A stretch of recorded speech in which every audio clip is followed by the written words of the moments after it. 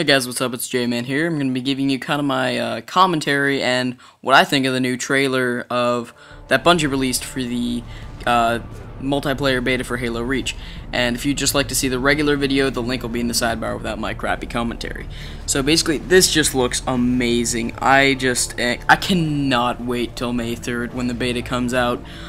I mean, this just looks so awesome. I mean, everything looks better. You can have jetpacks, you can run faster, there's so many more weapons. The assassinations, as you saw there, I mean, that just looks amazing. I cannot wait.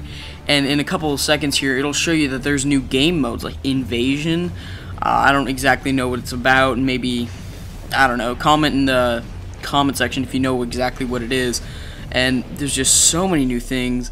Headhunter just kind of looks like a game where you can only get headshots, is from what it looks like. And active roster, I have no idea what that means. Maybe you can join mid-game, I have no idea. But this overall just looks amazing. New weapons, jetpacks, running faster, as I said before.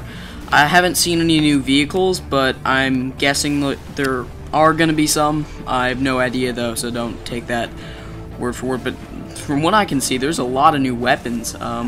Haven't seen the BR yet. I've seen that other gun, but that's not technically the BR.